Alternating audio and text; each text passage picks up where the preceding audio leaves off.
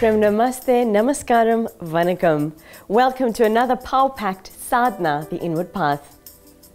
On the show today, we go delectable with Anuradha's delightful dessert on conscious cooking, go healthy with Kugan on yoga for wellness, and go holy with Sadhu Rangarajan and the holy Tirukural.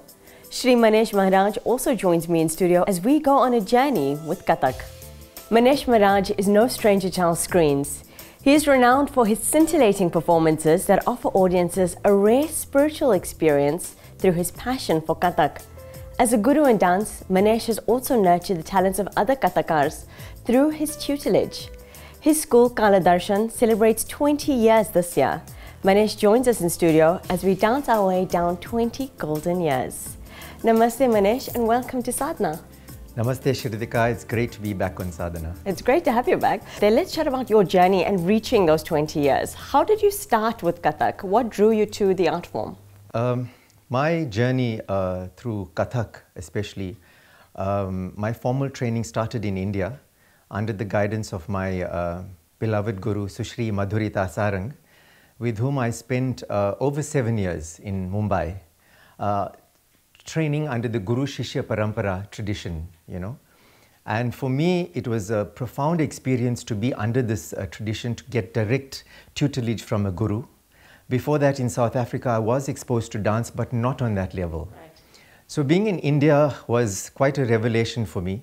And it was quite a spiritual experience for me, I have to say, a blessed experience. And then bringing this, the different art forms, because I also studied classical music at the Bharatiya Vidya Bhavan as well.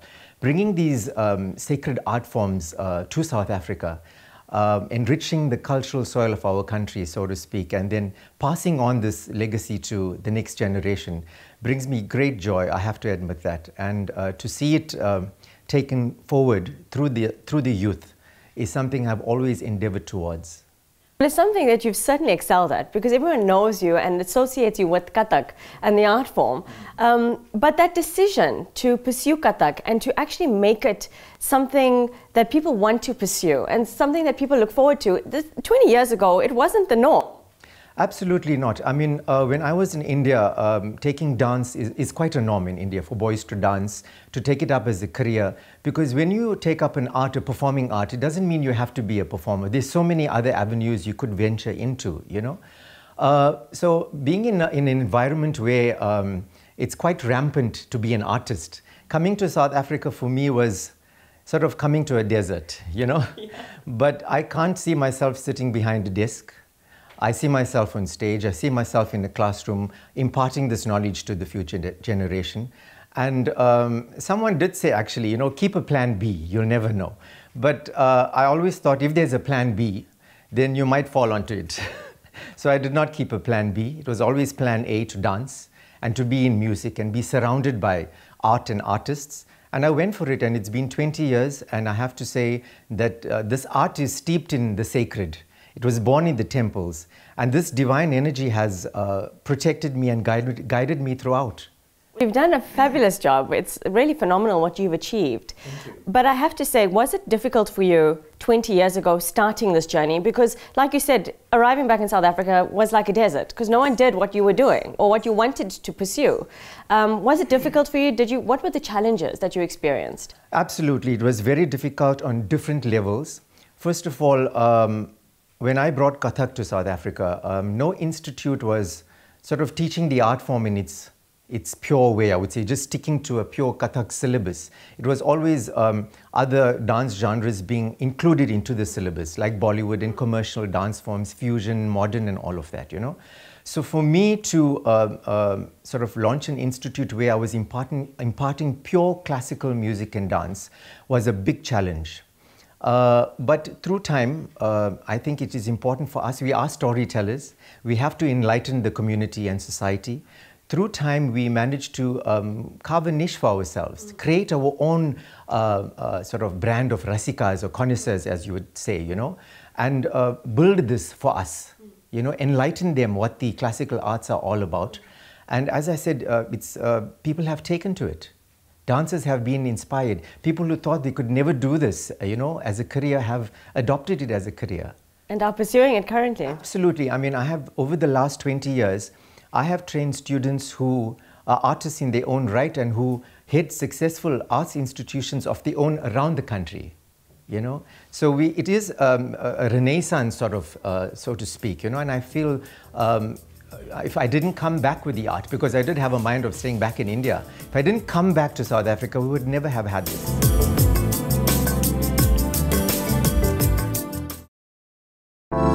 Welcome back. There are two things that I want to pick up on that you've mentioned already. Firstly, the fact that you mentioned that in India, it's not a big thing for boys to dance or to attend dance school and perform. And in South Africa, that's a very different mindset. But you've changed that with Kala Darshan. The mindset is very different in South Africa with regards to male dancing, especially classical dance. For some reason, the Bollywood is fine. But I think society has a problem with boys bedecking themselves with finery, with the silk dhoti and costumes and makeup and jewelry.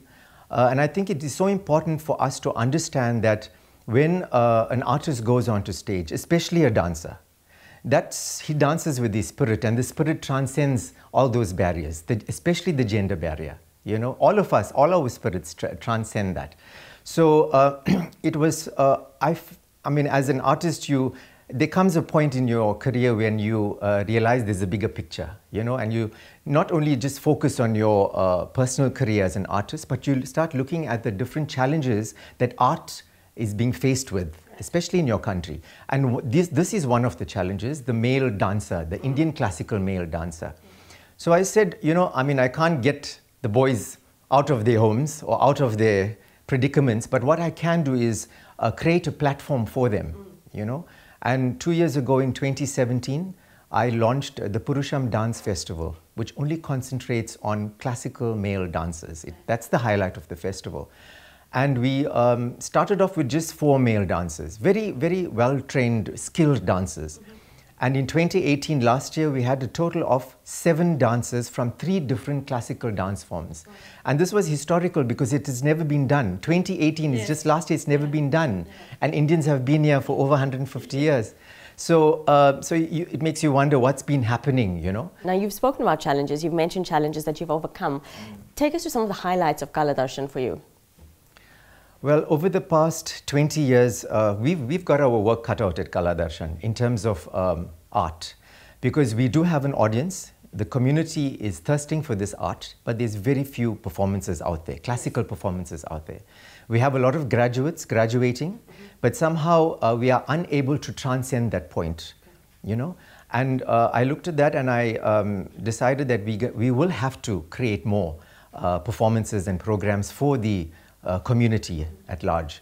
And as I said, two weeks ago, we just completed the Sankalp Festival, which I launched in 2015. And this festival is for music and dance, classical music and dance. And it is aimed at bringing artists together from different genres, be it Carnatic, be it Hindustani, all the Indian classical dance forms that are prevalent around the world, coming together under one roof. And through this, we are bringing the artists together as well as the communities together. Usually how artists work in South Africa is they prefer working in isolation. And for me as an artist coming from India and being part of that industry, I believe it's unhealthy for the industry, for the growth of that industry. What is important is that we work with each other, learn about each other's different dance forms or music forms, and bring that under one roof. And that translates into the community as well.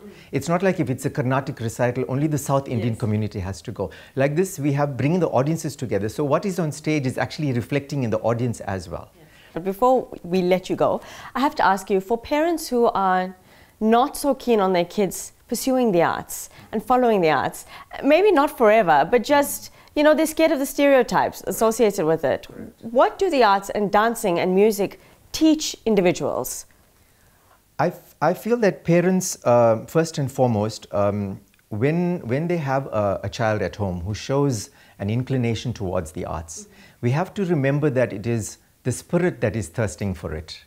And the spirit it is very important for us to enrich that and grow the spirit with the art. It's just not a fantasy to dance on stage, especially classical dance. It is the spirit that is thirsting to connect with this art form. And parents need to realize that, you know. And I feel that students who want to dance should look for a reputable institute. It's up to the parents if it's a minor. Look for a guru and embrace this thirst that the spirit has, you know, to dance. And as I said, the relationship between the guru and shishya, it is important for a parent to know to allow the child to have that relationship with the guru. Yes, our parents and our parents are our first teachers, but the next level is having a guru, where the parent literally steps away and allows the student or child to have this relationship, which is so unique to our Indian culture.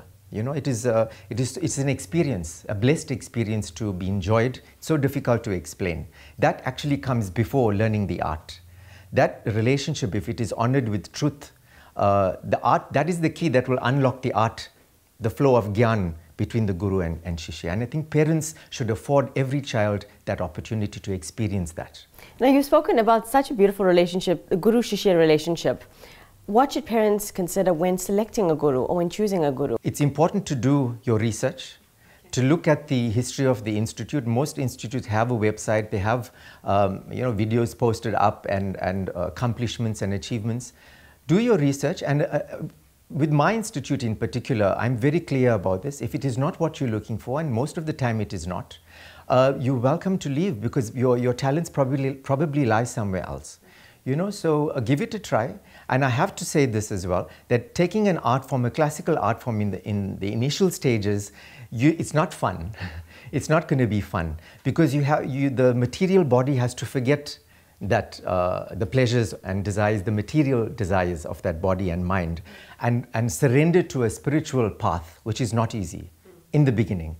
To reap the benefits of something spiritual, the road is very difficult at the beginning. It's very austere, and you have to embrace it to derive the fruit of your hard work, your labor, your sadhana. Thank you so much, Manesh. Thank you for joining us. Conscious Cooking is up next, and this time Anuradha preps up a quick and easy pastry dessert.